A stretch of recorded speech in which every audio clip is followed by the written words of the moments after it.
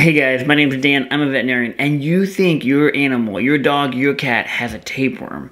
Yes, tapeworms are common and they can definitely happen. Tapeworms are usually spread by the flea, and when the flea is digested or swallowed or eaten by your cat or dog, it then ruptures and the tapeworm is released into your dog's intestines, almost like the movie Aliens. Tapeworms, and most commonly Diploidium caninum, is spread by the flea, and once it gets in there, it releases these little segments that fall into your dog's or cat's poop, and that's how we diagnose it. Yes, that sounds super basic, but it's probably the most effective way to do it.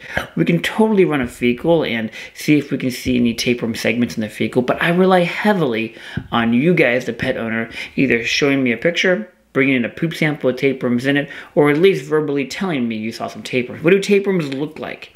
Tapeworms look like rice. If you see rice in your pet's poop, or around their butt, and that rice is moving, getting longer, smaller, and bending at all, those are most likely segments of a tapeworm. Tapeworms should always be treated. The nice thing is about tapeworms and any parasite, I should say nice, you gotta pick the appropriate dewormer. So if you find a tapeworm, you should be picking the appropriate dewormer, which is usually praziquantel or ipsiprantul. Always talking to your veterinarian and picking the appropriate dewormer is really, really important, because you want to make sure you pick the right dewormer to treat the problem. As always, guys, I hope this was super helpful. Thank you so much for watching. I hope your kitties and doggies are happy and healthy, and you are too. Take care. Bye.